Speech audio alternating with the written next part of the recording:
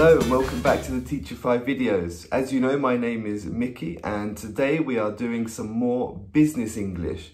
Now what I thought we could do is over the next 5, 6, 7 videos is we can have a look at how to use formal language compared to informal language. Now a lot of students who want to learn business English, they often ask, what is the difference between business English and general English?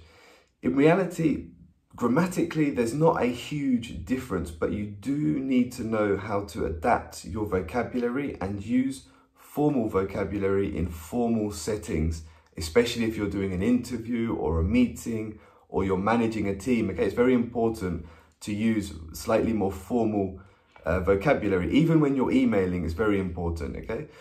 So what I've prepared today is 3 verbs which we use every day. So they're informal, they're natural English, we use them on a daily basis.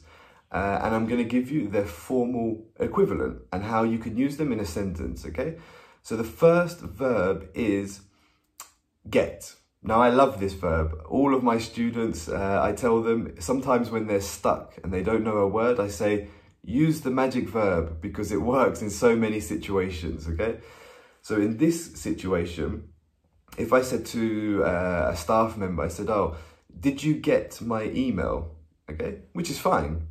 But if you want to be a little bit more formal, you could say, did you receive my email? Okay, did you receive my email? Okay, so we've got get and receive. Okay, so this is the informal and formal equivalent. Okay, so the second verb for today is need.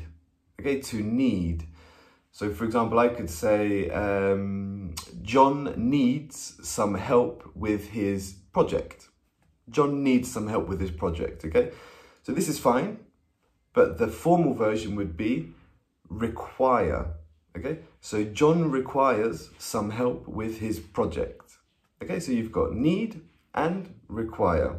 Now the third and final verb which you can use, formal and informal, is to make sure, okay? Make sure. So the informal sentence would be, could you make sure that you contact all of the clients and make them aware of the situation, okay? So could you make sure to contact all of the clients and make them aware of the situation? This is perfect, this is fine. But even better in a formal situation is, could you ensure, okay?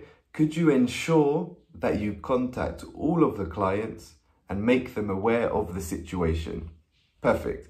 So we have get, which becomes receive. We have need, which becomes require. And we have make sure, which becomes ensure, okay?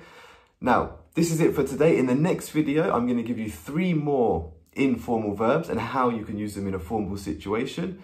But remember, to practice your listening, head over to Teachify on Spotify, and every week we upload 2 podcasts for you to perfect your listening, and we talk about lots of different topics, okay? So have a good day. Bye.